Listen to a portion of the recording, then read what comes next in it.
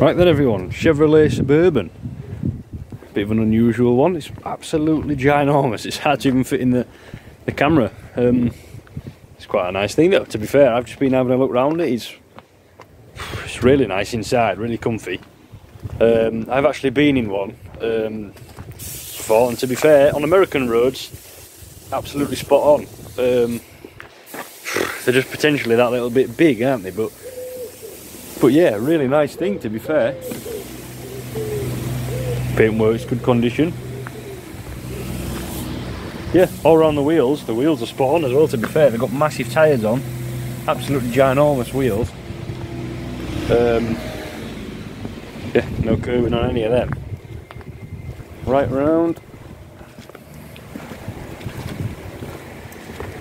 I'll just go around to the driver's side now because it's obviously a left-hand drive. There we are though, look at that.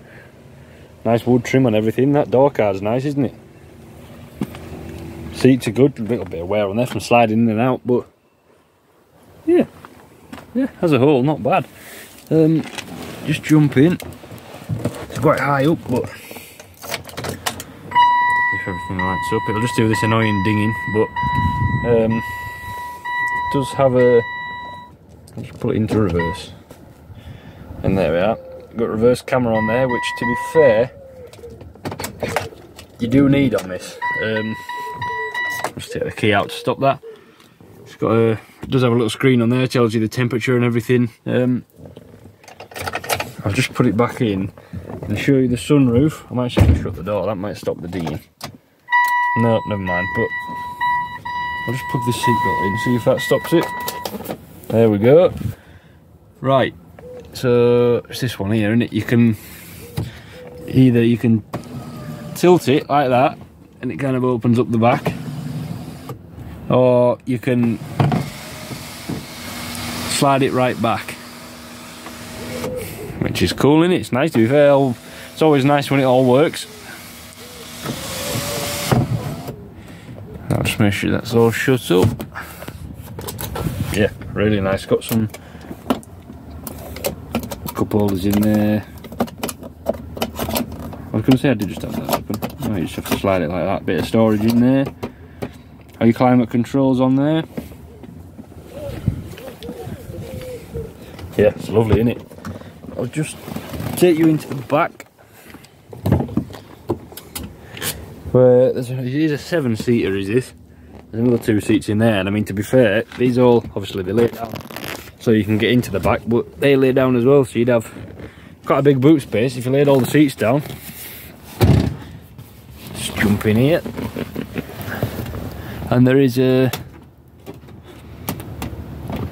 little Panasonic screen that comes down from the ceiling, as well as the climate vents in there, which I would presume go along.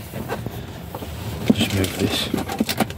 With this, there's a little sort of PlayStation in there, and a game, Grand Theft Auto Vice City. Yeah, there's a PS2 in there, so I would assume that is linked to that screen in some way. Just quite a neat little trick, isn't it? Oh, there's a cup holders for that are there. It's even got its own climate controls in the back, heated seats. Yeah, lovely, isn't it? Nice to be a passenger in. I'll just open the back. Show you this working as well. It's got an automatic tailgate on it.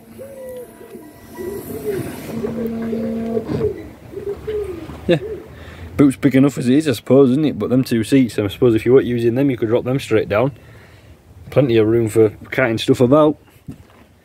Just press the button on there. She's going back down.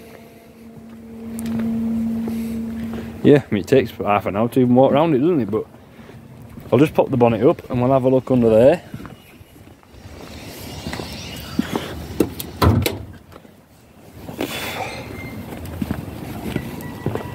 Oh, I wish it had stopped beeping.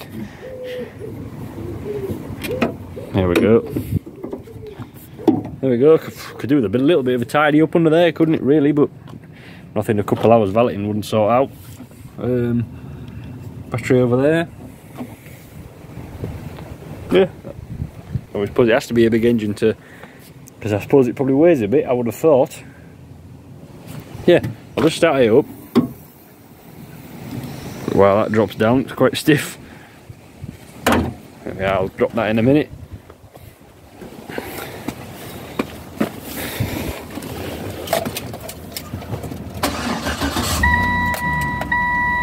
There we are, look, start straight up.